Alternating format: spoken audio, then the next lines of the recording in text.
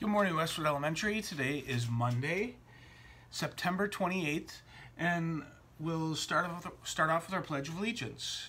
I pledge allegiance to the flag of the United States of America and to the republic for which it stands, one nation, under God, indivisible, with liberty and justice for all. Now for our Westwood Pledge. As Wildcats, we will be positive, respectful, and responsible. We are Westwood. Como gatos salvajes vamos a ser positivos, respetuosos, y responsables.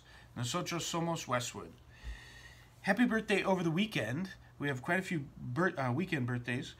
To Bria O'Brien, Lillian Francis, Mia Garcia Velasquez, Hunter Palick, and happy birthday today to Eli Jackson. Hope you had a great birthday, Bria, Lillian, Mia, and Hunter. And Eli, I hope you have a great birthday today. And we are getting very, very close to October 1st, which is the first day of our virtual online book fair here at Westwood. So I want to preview another great book that is going to be available in our book fair.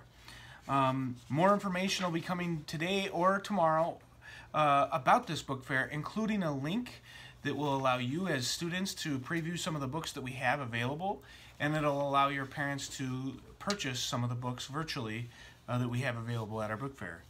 And remember, some of the profits from this book fair go to our library for us to purchase new books, because every year we weed out some of the books that have not been checked out in a long time, and we donate those. So don't forget to check out our book fair. And if this book sounds interesting to you, you can check out this one too. This book is called The One and Only Ivan, and that by Catherine Applegate, and that's the book I want to preview today. Ivan is a very easygoing gorilla. Living at Exit 8 at the Exit 8 Big Top Mall and Video Arcade, he has grown accustomed to humans watching him through the glass walls of his domain. He rarely misses his life in the jungle. In fact, he hardly ever thinks about it at all. Instead, Ivan thinks about TV shows he's seen and about his friends Stella, an elderly elephant, and Bob, a stray dog.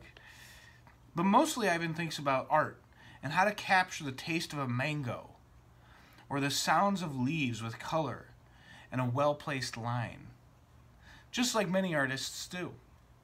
Then he meets Ruby, a baby elephant taken from her family, and she takes Ivan to see their home and his own art through new eyes.